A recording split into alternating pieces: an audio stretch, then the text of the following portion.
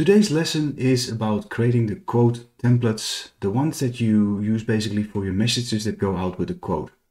The other stuff was done in previous lessons, so how to create a quote, how to create a quote template, and now we're at the point that that quote of course needs to go to the client. You want to have a signature or an approval on it. How do you do that? You go to the admin section, we have to go to admin and then to the section where it says sales and opportunities.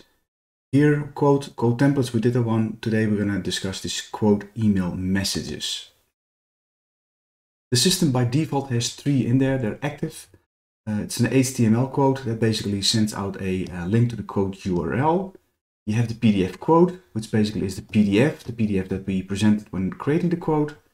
And you have the quote approval request, it's a default email message. And what you have to be aware of, it says all this quote or this template cannot be deleted or inactivated. It's for all of them is the same. Now what that basically means, and I'm going to show you, is that we can't delete these templates, but we can edit them inside. And that's where it gets a little bit tricky. So I want to make sure you're going to be pretty much aware. Right now this one is default and they're all active. And for example, I can go into this PDF quote and I'll say edit and I'll leave everything basically in place. And I'll show you in the other one. Here on the bottom, we can say, for example, an additional line item. Thank you for doing business. And if I would say press save and close right now, and we have to go back in there, then you will see that it does stay there. So there's a little note there that it is the ability to make it editable and use it. I'm going to copy it right now because it's a nice message, but I'm going to show you how to create a new one. So going over the hammer menu, that's where you can edit them. You can make them your default, but let's make a complete brand new one. And we're going to use this one as our company quote. First of all, of course, we make it active, and here you can see is it attached quote as PDF or not. If we don't do nothing, then it will be the URL. If I want to have it attached as PDF, you have to select this one. And we're going to call this one our default. Default.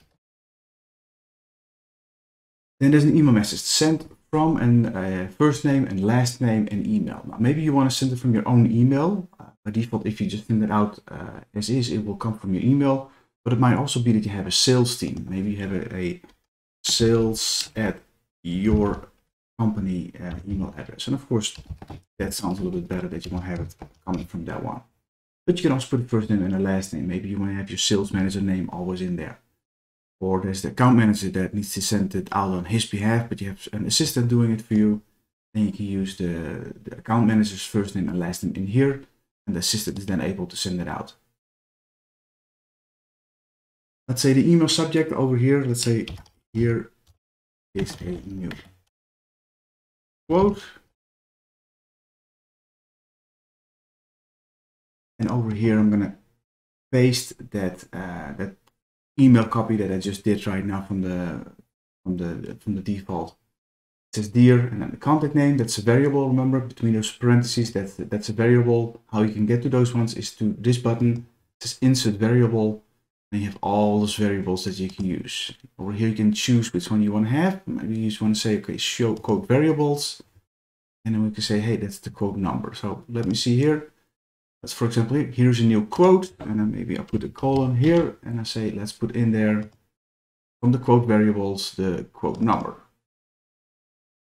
Just have it over here, and then you can copy it over here as well to have it in the subject, and that works too. Move it from here. You've been invited to view the attached quote because we're going to send it out as a PDF, and then also here you can say with a tab, and we say we're going to put a quote, and we're going to say now we do the quote name. So there, like that simple. And this is how you can modify your entire message that you want to do. It's an HTML type of file.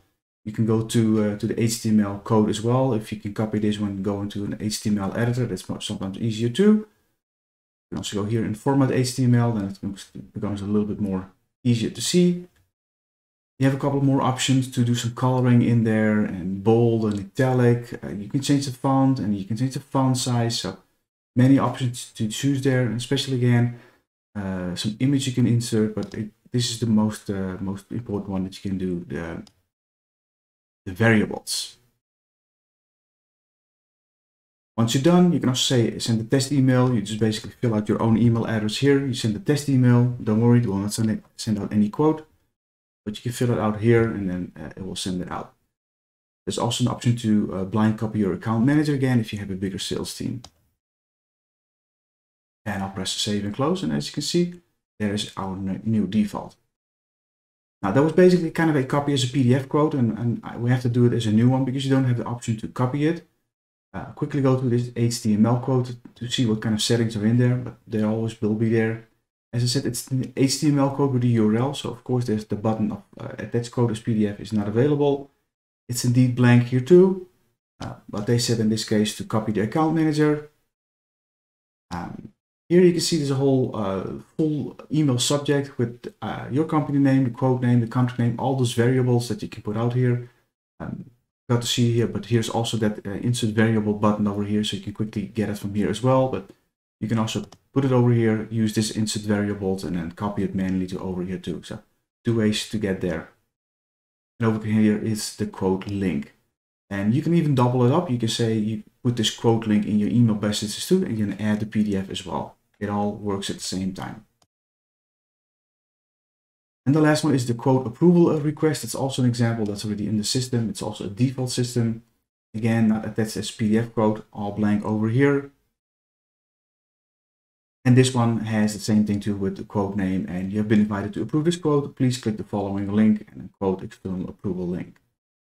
Now what you might be to do as well, you can say you can put them all in one template. So you can put the quote external approval link, you can put the quote URL, it's kind of almost the same thing, and attach the PDF as well. It's all possible in one template. That might be even the best way to go, but sometimes you want to say you don't want to overload your client. So one way to do it, and at least have the separate ones. If your client just want to say, hey, I just want to have a approval link, then you can send out this one.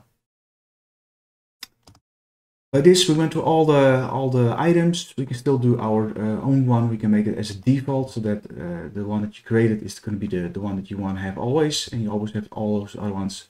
Remember, although it says cannot be deleted or inactivated, that means the basic template, but you can make some modifications in there. And that's all for today about these quote email messages. If there are any questions, please visit our Facebook group and post a comment there. Thank you.